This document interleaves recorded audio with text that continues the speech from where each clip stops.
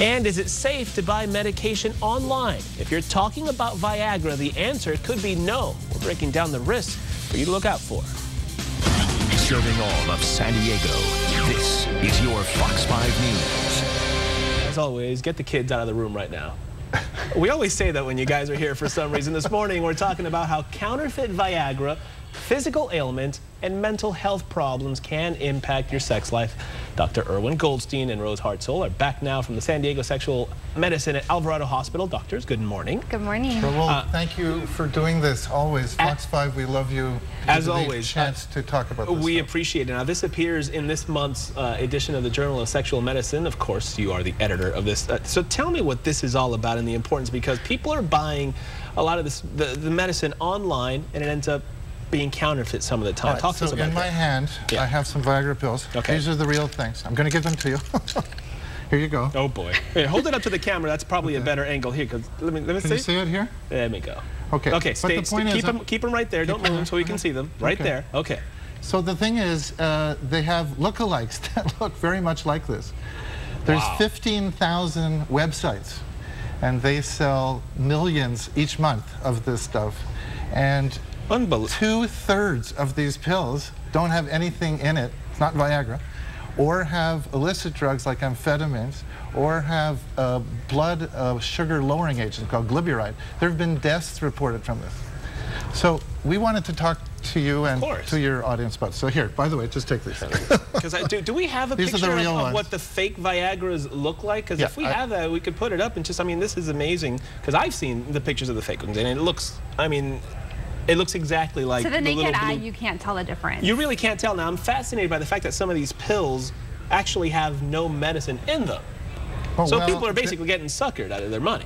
The counterfeit drug, people think they're just saving money. Well, so let's go over some facts. And 1/3 of people who have erection problems actually don't go to their doctor. They go outside the healthcare system. You just brought us a little anecdotal story of a friend who went to a friend and opened up their medicine chest. Right. But people go to the internet. There's huge problems with this. I mean, you wouldn't do this if you had liver disease or kidney disease, or for some reason, it's so embarrassing that you sort of say... It's embarrassing, and some people think that this could be some sort of recreational drug, which it is not. This is for a medical condition. What can we tell people? I mean... So I want Dr. Hartzell. Yes. Well, another problem, too, is that if these men are experiencing erectile dysfunction and getting these medications online, a lot of times erectile dysfunction can be a symptom of a more serious health ailment, such as diabetes, heart disease, and impending heart... high cholesterol. Right, exactly. But also of mental health issues, of relationship issues for which you need to address. Is there any way, if you're going to buy these things online, as many of us do, as many people are still doing, any way to know for sure what you are getting? It's 2/3, 1/3. 1/3 will get the real drug, and 2/3 will get some variation of dose or other element in it. Go to your healthcare provider. Go to a pharmacy you trust. That's the best option. But people always try to skirt the official ways of getting it. But the cost savings are ridiculously negligible when you're thinking of your own health. Is there a spike in the counterfeit medication at this point? I would assume so. There are, well, here's the deal. Narcotic people who are good at making drugs are now making Viagra and finding more profit in this drug than in opium and the other things, because the enforcers, we just had a story about crackdown in San Diego. They're not cracking down on counterfeit Viagra because it's sort of outside the system. So they make more money that way.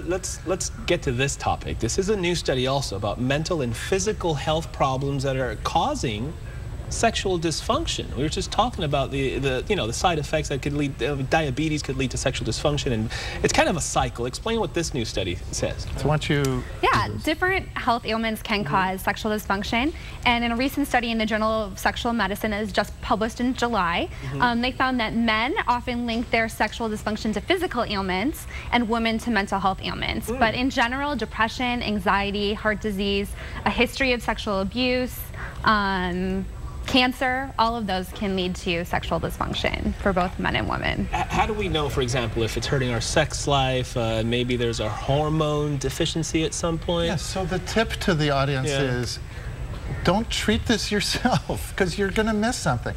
For example, it's so common that an artery blockage You mean the artery to the down there, it's less than a millimeter.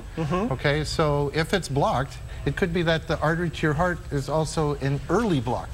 And you would want to know that so you could prevent the ultimate heart attack stroke situation. It's because of the taboo, for whatever reason that exists, that people don't look at it that way, because sexual dysfunction really does not come out of the blue.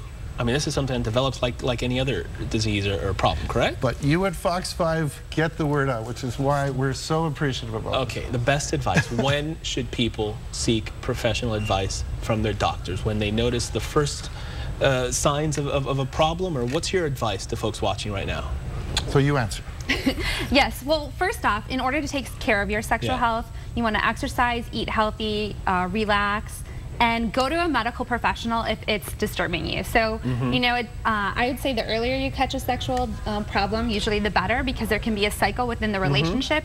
Someone has erectile dysfunction, and it causes the other partner to have more problems. And then if you're going to go online to get information, go to sexualmed.org, which is a credible source versus any of the other websites available. So great information, and I'm telling you, it's just like with any other medical condition. You would go to a doctor to treat it. Same applies here.